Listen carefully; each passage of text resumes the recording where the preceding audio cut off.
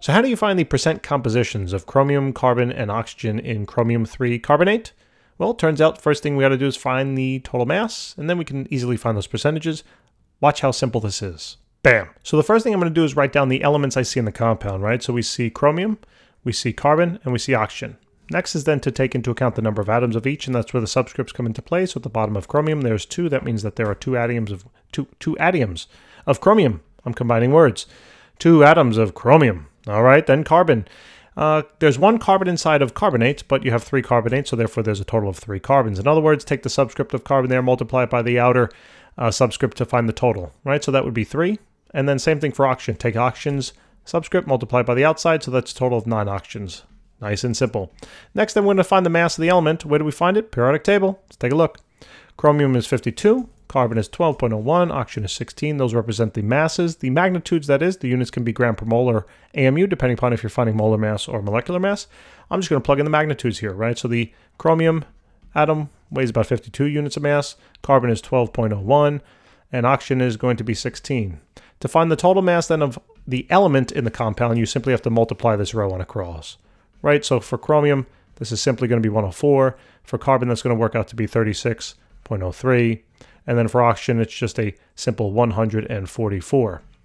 To then find the total mass, look, all you got to do now, very simple. Just add it all together, right? Just add it all together. This is 284.03. So this was the first step to finding the percent composition. We have to find the total mass. Now that we know the total mass, we can find those percents simply. Watch, I'm going to add a column, and then we can do this in like 2 seconds. Ready? Bam. So what we're simply going to do now to find the mass percent of, let's say, chromium is we take the total mass of that chromium and we divide it then by the total mass of the compound. And then multiply it by 100 because we want a percent, right? So it's just 104 over 284.03 multiplied by 100. And when you do that math out, it works out to be simply about 36.62 or so percent.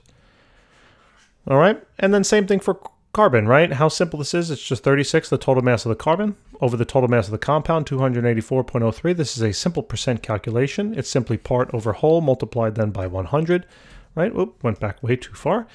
And 12.69%. There you go.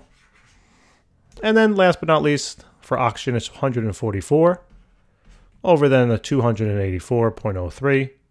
Multiply that bad boy by 100, and you're simply going to find a percent here of roughly about 50.70.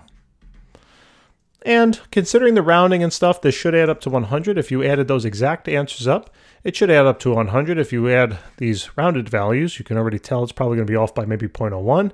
But again, it's just, what kind of writing is this? What the? Can you understand that? Well, that's hieroglyphics, ladies and gentlemen. We're going back to ancient times, all right? So, study your hieroglyphics, and then maybe you can interpret the videos. I'll see you soon. Take care.